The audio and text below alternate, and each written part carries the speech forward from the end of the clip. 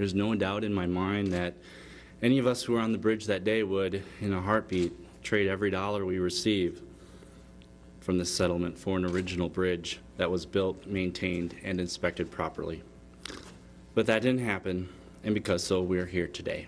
Today is a bittersweet day for us. We are happy that the settlement has concluded. It helps to put closure in the litigation piece of it. In a way, it rights the wrong. Brad, Brianna, and Brandy and I have gone through a lot.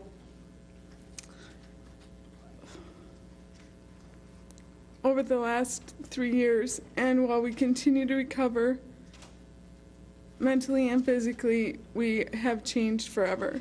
The past 3 years have been extremely difficult, but we're still here. And although this chapter is finished, the pain of our loss will never subside.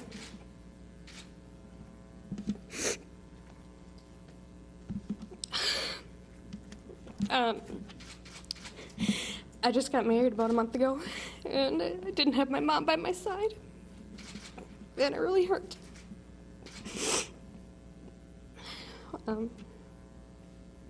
But we've grown stronger, and through this tragic experience, we will continue to thrive as a family.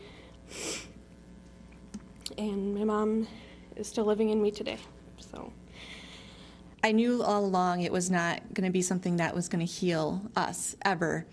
And it was kind of a frustrating process for me because I wanted justice, but really, there's not a complete way to get justice in this situation.